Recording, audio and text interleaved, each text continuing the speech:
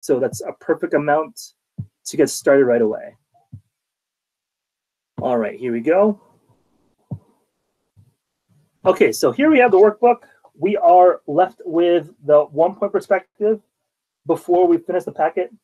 So it's like the second to last page right here. The page should look like this. Mr. Mill, my camera's not working, so I don't think I'll be able to turn on my camera. That's fine, as long as you're here. All right, with that said, the page should look like this. It says 1-point perspective. And you'll see a variety of squares. It is a step-by-step tutorial right here. We'll be doing it together. But let's go over it together, and I'll show you guys what the end product will look like. It says draw a bedroom using 1-point perspective. Use your ruler to make sure you have straight lines. So what I did last class, if you guys didn't know, I pretended that I had no workbook, and I pretended that I just had a piece of paper. So what I did was I drew a nice big square on a blank sheet of paper like this. And then I started following the directions on this packet, and I'll leave the packet on your screen also. And basically, we just went as a class together, and we tried to figure out the basics of how to draw an empty room. And then once we did this empty room, we had the kids decorate it any way they'd like. Okay, so we can add our personal touches at the very end. Okay, so let's get to this portion right here, where it looks more like a room with an empty hallway like this. I'll go from there. So you're going to be using either a blank sheet of paper or the little square provided for you over here. And if you don't have a ruler, a side of piece of paper will work just as fine.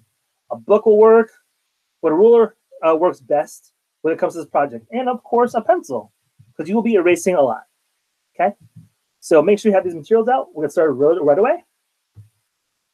Okay, first step, it's asking us to make an X using the points of the square. So I'm going to match my ruler to the points of the square like this. And I'm going to draw as light as I can because it's going to ask us to erase portions of this X later. But I don't want to draw it too dark. So I'm going to go the opposite way now, from point to point. And draw my next line. And that should make my X. Once you're done with your X, you can just make a little dot in the middle with your pencil, okay?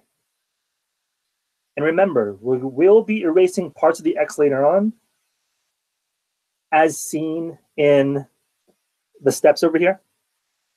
The steps are unfortunately not numbered, but it's okay. All right, so next step, if you look in this second block right here, we're gonna add a square. We're gonna be using the lines from the X to symbolize where the square starts to turn from side to side. So over here, I'm gonna draw a line like this. If you wanna use a ruler, you can. I'm gonna freehand it. And then using this X right here, I'm gonna go turn, so it's gonna be an edge. I'm gonna go here, turn again, and it's straight. Now I'm gonna make sure that the square matches up at the very end. So now there's point to point to point to point. Ta-da, just like that. Now, looking at what you've done, I'm going to put my pencil down so you guys can see that I'm not jumping ahead. So I'm not going to do anything in particular yet. If you guys look at this last square with the fireplace, can anyone tell me what the square that we just did, what is it supposed to be? Is it the floor? Is it the ceiling? Is it a sidewall? What is this square supposed to be that we just drew? Anyone know? Kellen, what is that square supposed to be that we just drew? It's supposed to be the wall behind the fireplace. Yeah. It's supposed to be the very back wall. So that's going to be the furthest point in our picture, or basically the furthest point in the bedroom. That's what we just did. All right. The next step, we are going to skip drawing the horizontal line all the way across the page. We don't need that. But we are going to do something else, though. We are going to remove the X inside that mini square that we just drew. So if you look at this example right here, they erased the X in the middle. So we're going to do the exact same thing. So I'm going to start erasing my X was nice and clear. So maybe later I can add like a frame or maybe even a fireplace, just like how they did. But I'm just going to erase it for now. That way it's not in my way.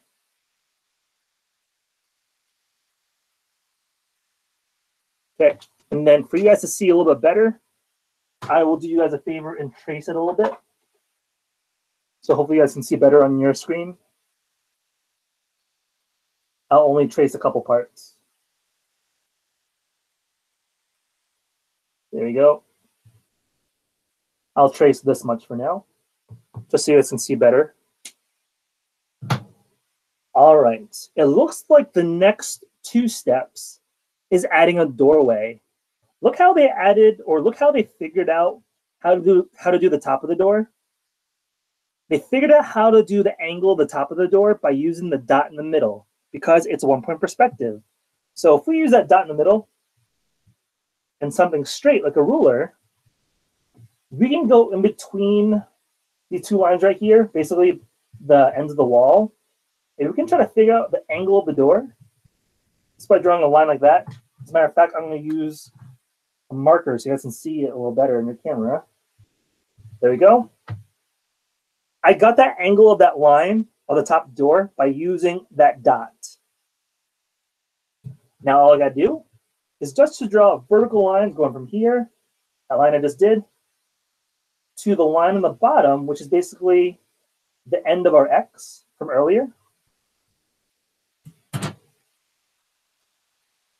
So I'm just going to zoom in a little bit just so you guys can see what I just did.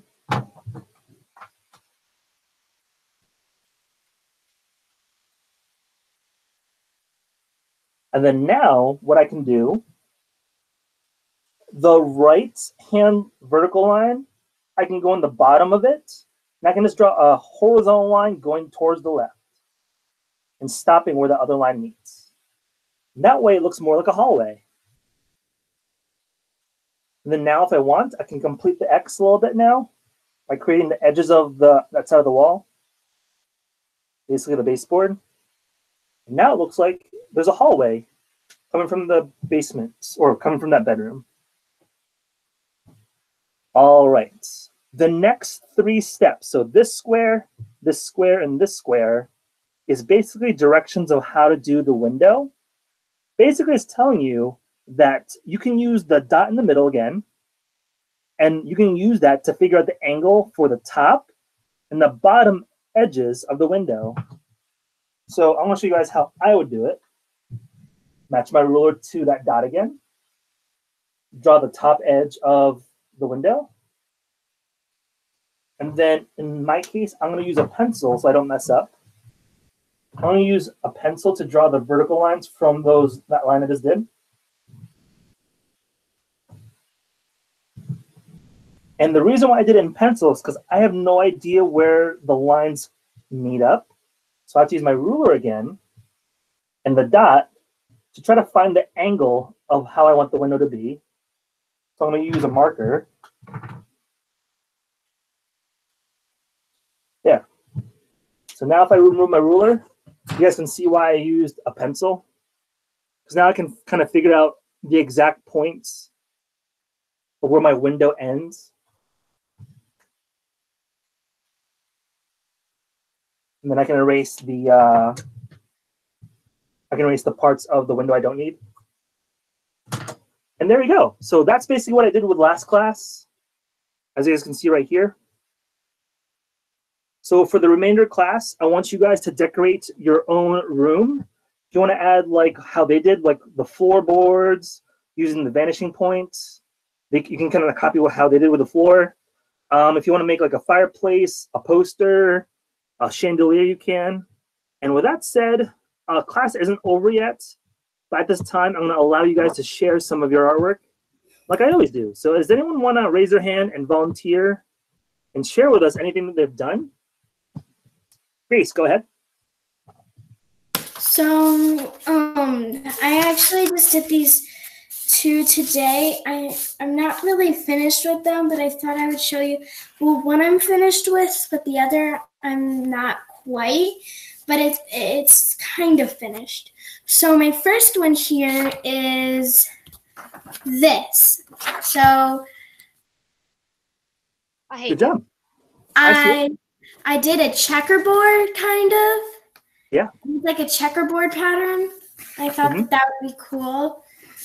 And then this other one, I'm still trying to figure out what it is, but I think that I'm going to make this into a little city. That's really cool. Awesome job. All right. With that said, anyone else want to share? Trevor, go ahead.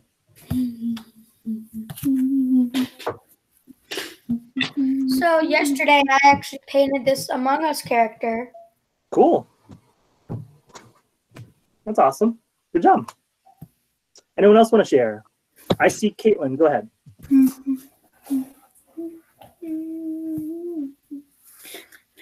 I made this with a thing that I actually drawed some like details in it, like Oh, cool. hearts and stuff. It's That for my was really complicated.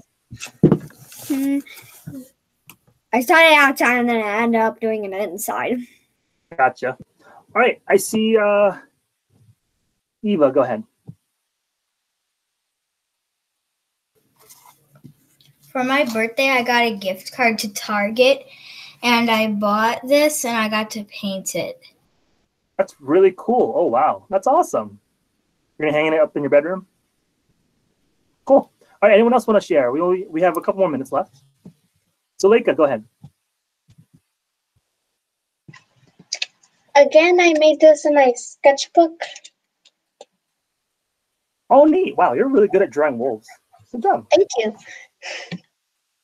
All right. Anyone else want to share? I see Kira's hand up. Go ahead. I made this a cute cartoon marshmallow. Oh, nice. That's really cute. Nice. Mr.mil, Kennedy, what's up? I do have some art to share, but I forgot that I can't turn on my camera, so I'm gonna show it next time that we meet. Okay. That's cool, Beth. All right. Anyone else want to share? I will stop the recording soon, though. Anyone else want to share? Anyone else?